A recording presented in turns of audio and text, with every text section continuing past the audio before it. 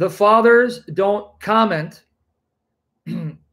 much on the personhood of the Word as he existed within the Father, but there are statements from certain fathers that show that God was reasoning within himself, and that's the conversation he had with his Logos. But why are you asking me that question, Daniel?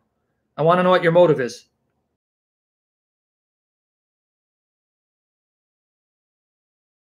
You'll find statements when they do comment that the Father was reasoning within himself, conversing within himself, and that conversation is with the Logos, so that there is rationality as part of the Logos when he's within God. But why are you asking me?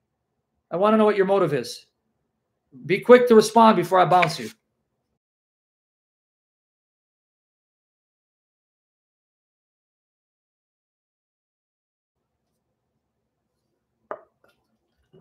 Why are you asking me?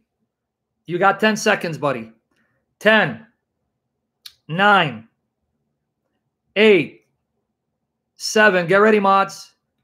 6, 5, 4, 3, 2. Okay, you saved yourself, little chicken, little coward.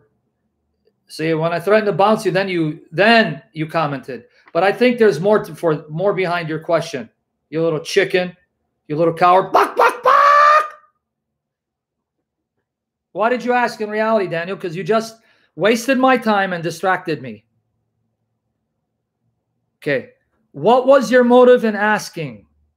Because you just robbed us of time that I could have used to read the rest of the citation. I just want to make sure. Because you're guilty until proven innocent. In my channel, because I deal with heretics and sons of the devil, you're guilty until proven innocent.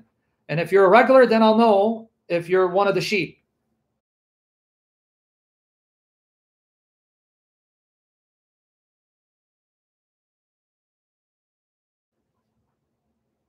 So why did you ask, Daniel?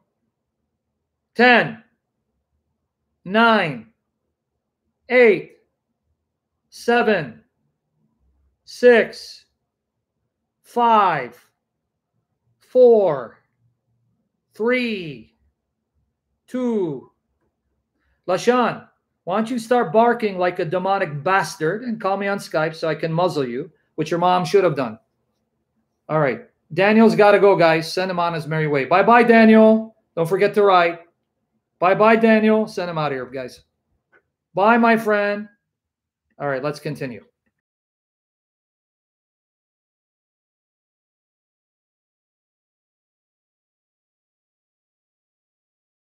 Well, you know what? May God save me if I am, and convict me to realize that I am, and save me from my flesh so I never dishonor the Lord Jesus. Okay?